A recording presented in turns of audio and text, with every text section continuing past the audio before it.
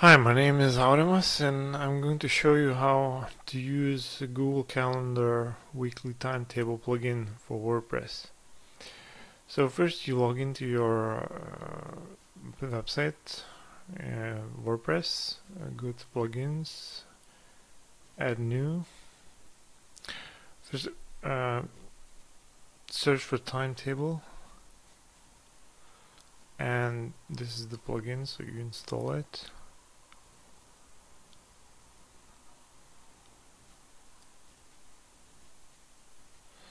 So it's installed, click activate, and then click settings here or here. It's the same. So now it asks you for Google Calendar ICS URL, which you can get from Google Calendar or other calendar, but I'm using Google Calendar. So first thing you need to do is to create a calendar by clicking here, new calendar, and then after you create, add some events or schedule appointments. Click settings and sharing,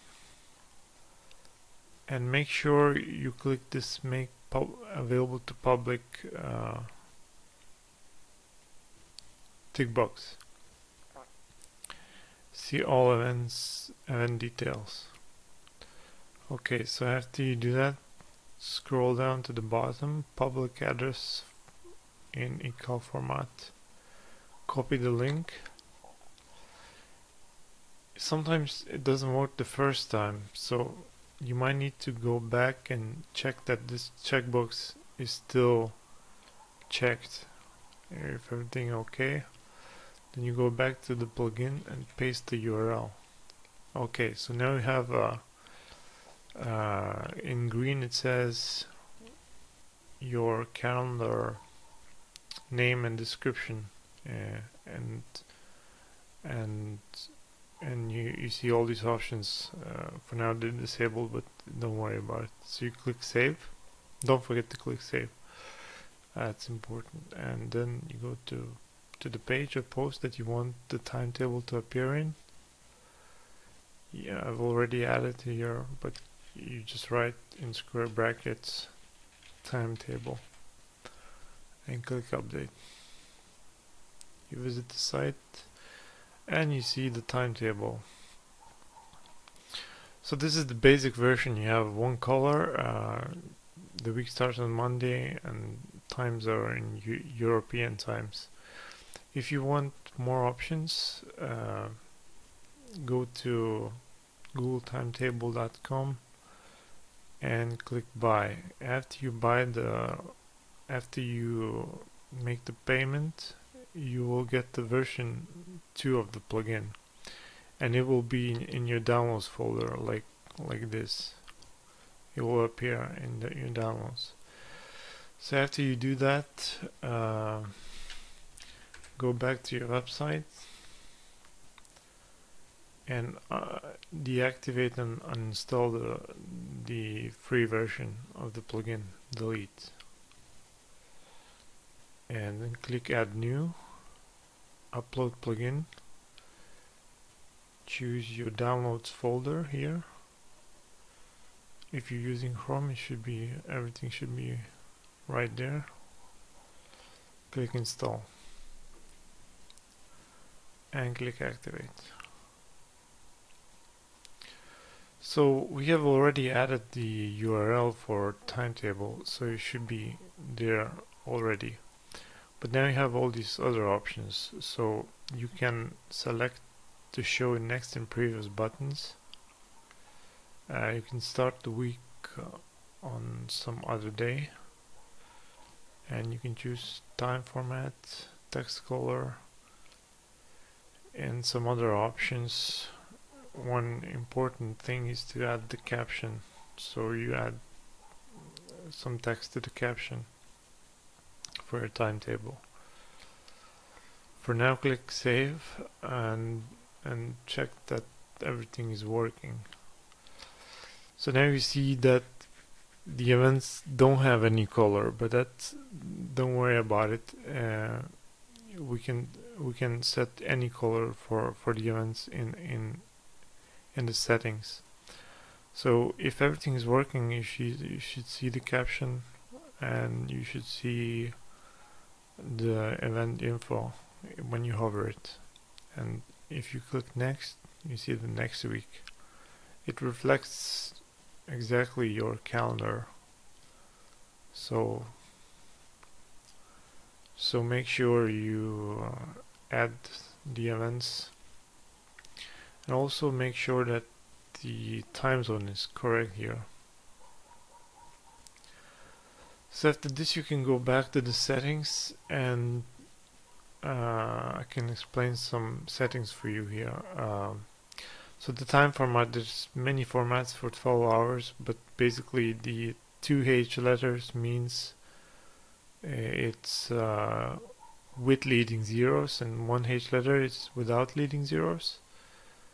The capital A means PM, AM will be in capital letters, and non-capital means it will be in lowercase.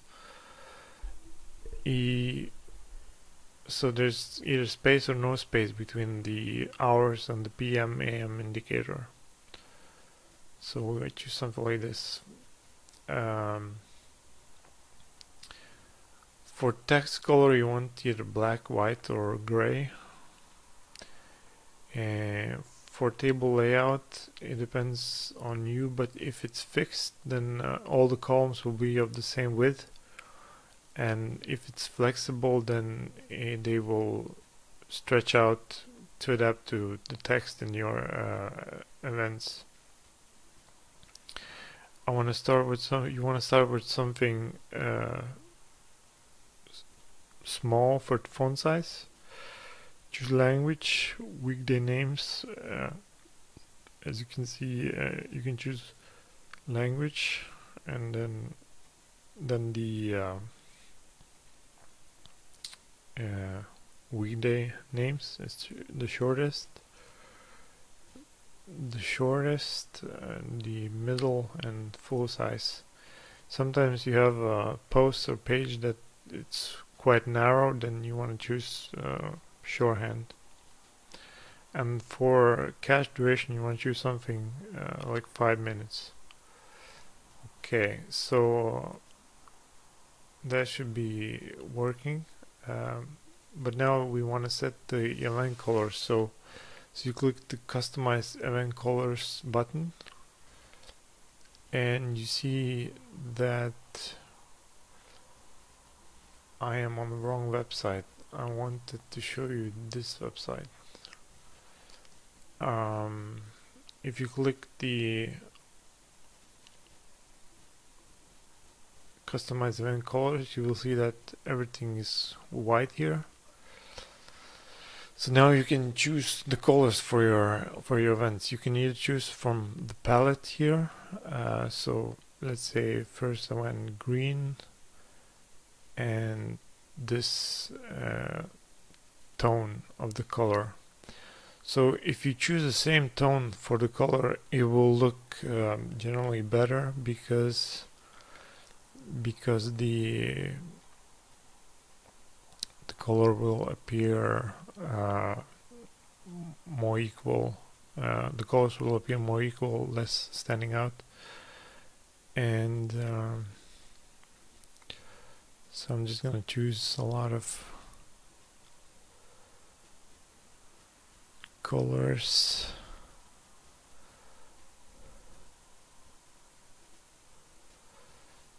And so this all of these events are from the name of the event. So if you have two events that have the same exact name, then they will have the same color.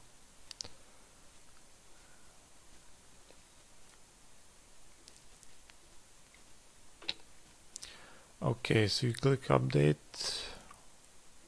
You don't need to click save, but you can click it anyway. And then if you visit the site, you see the events have colors now, and they all are actually different. The training is of the same color because it's the same event. And you can click next week, previous week. So one thing about the calendar is that when you create the events, if your timetable is fixed, you probably want to click the repeat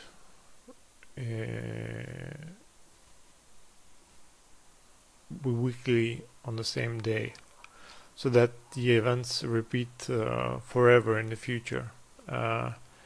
Or you can, of course, click if you know when your scheduled event changes, then you can click the specific date that it changes on.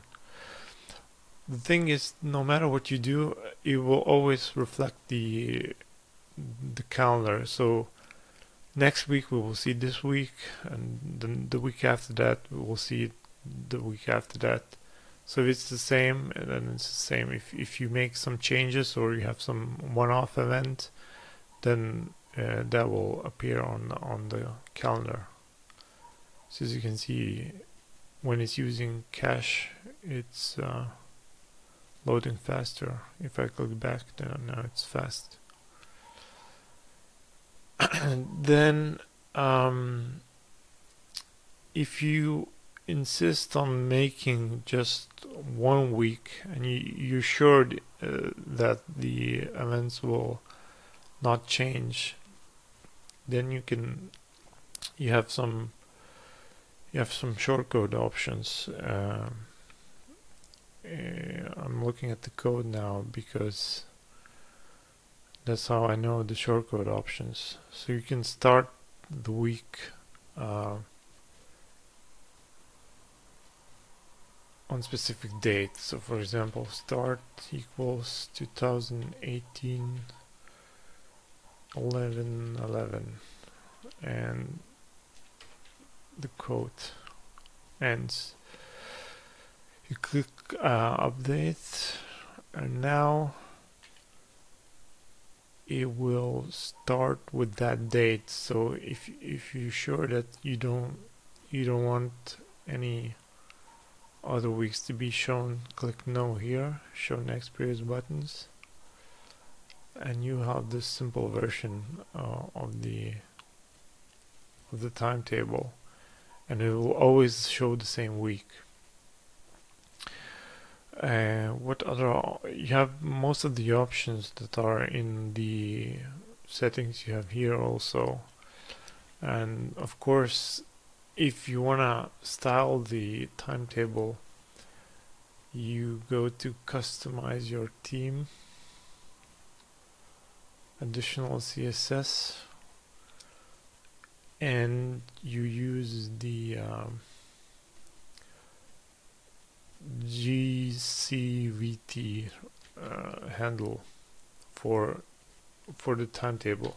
So this is the timetable, and then say you have you wanna change color of the empty cells, so it's TD and background color gray. That changes all the cells that don't have events. You might want to do like light gray probably. So the whole, and then if you want to change something else, you just inspect it with the inspect tools. This is of course advanced, so if you're not familiar, it can be a little bit hard. If you're not familiar with CSS, then it can be really tough. But you can get the basics of CSS in the internet, so I'm gonna leave with that. Okay, so that wraps it up. Hope you enjoyed, and get Pro version or version 2 if you need the options that I provide. I was working quite hard to make it happen.